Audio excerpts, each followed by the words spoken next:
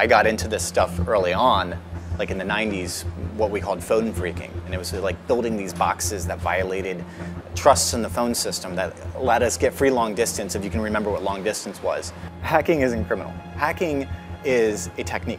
Hacking is a mindset, it's a tool set. Hacking is a way of thinking. The tools of hackers and the techniques of hackers can be employed to commit crimes, but hacking is always about like breaking things to make them better.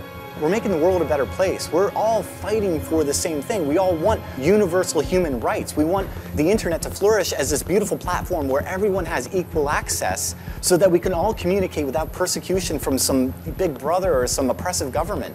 It's beautiful. The world has never known an infrastructure, a land that allows everyone to be equal. When I go online, you're black text on a white screen. We're all equal and judged by what we say and think, not our financial status or our religious background or our skin color. It's beautiful.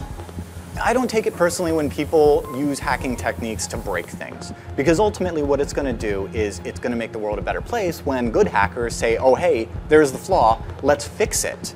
Like in the 90s, like everything was inherently broken, and now we look in a post-Snowden world and all social networks are employing the strongest encryption possible.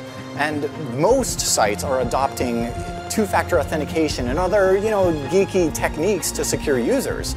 We're in a really beautiful renaissance period of security, and all it's doing is empowering people. My purpose in hacking is much like everybody else's purpose in hacking. Ultimately, we're trying to make the most secure systems possible. We're trying to implement the strongest cryptography and other tools of math that enable humans to connect to each other without fear of prosecution from governments or corporations or whatever have you.